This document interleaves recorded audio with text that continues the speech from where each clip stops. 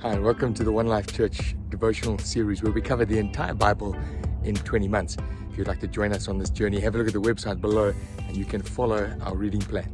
Today we're on Exodus 37 and Matthew chapter 3. So Exodus 37 is the story of the building of the ark, the table, the lampstand and the altar was built exactly according to spec and covered in gold. I suppose what it tells us is that it was extremely precious, a lot of effort going into worship.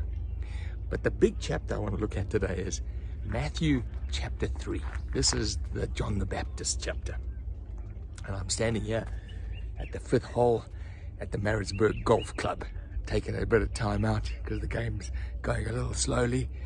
And I suppose John the Baptizer would have been comfortable at a water hole like this.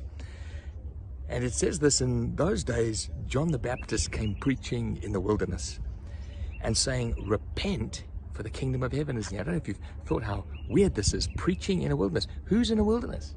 People flocked there to see him. And what was he saying? He was saying repent, which means turn. Repent means turn, because there is a king coming. The kingdom of God means there's a king coming to rule your life and to rule the world. This is he who was spoken through the prophet Isaiah, and that was in Isaiah 40. A voice of one calling in the wilderness, prepare the way of the Lord, make straight the paths for him. So this is not a teaching that says you've got to prepare yourself for salvation, that you've got to get yourself all cleaned up and ready for God. You don't wash ceremonially so God can accept you. In fact, there was a theologian in the 13th century, Thomas Aquinas, who preached that heresy. But Calvin in the 16th century sorted that out. He said there's no such things as ceremonial washing. No. This is preparing the people for Jesus coming. And it's not a case of you having to get yourself sorted out to be acceptable by God. It's paving the way for the advent of Jesus. Verse 6 says, he was saying to them, confess your sins.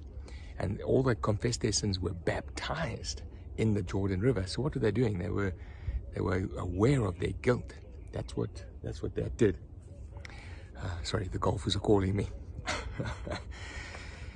And, then he said to them, he looked at the Pharisees that came down and said, you brood of vipers. You Pharisees, you brood of vipers. What is he doing? He was protecting the church against false religion. He was protecting his followers against false religion that was going to water down their faith.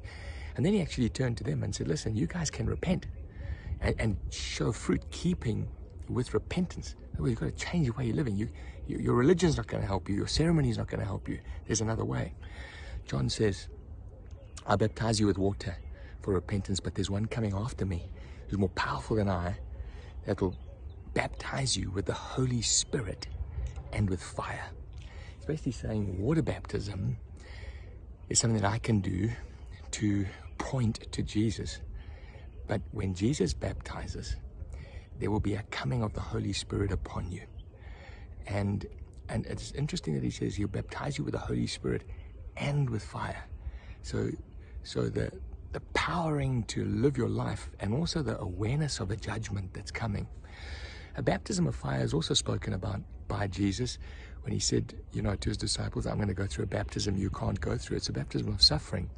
So it's an interesting thing that John says when Jesus comes and you follow Jesus, you'll be filled with power as Jesus was filled with power, but you're also going to go through suffering like he went through.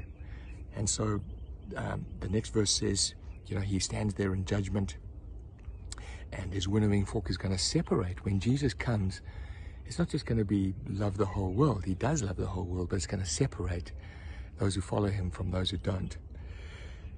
And then when Jesus came to be baptized, John said, listen, I need to be baptized by you, not you. John was puzzling because he knew that he was baptizing people who had sinned, and he hadn't seen sin in Jesus. So Jesus says, look, we've got to do this to fulfill all righteousness. What does that mean? Well, that means he was coming to represent you and me.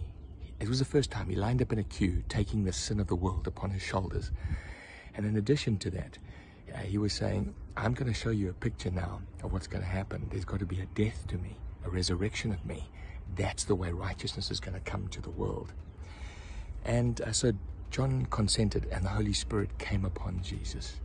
And there was a declaration from Jesus that his Father loved him and was well pleased in him. When we go through our baptisms of fire, or when we turn to God and we ask to be baptized in water, we can expect the same thing. The coming of the Holy Spirit and the commendation of God that we're the children that he loves.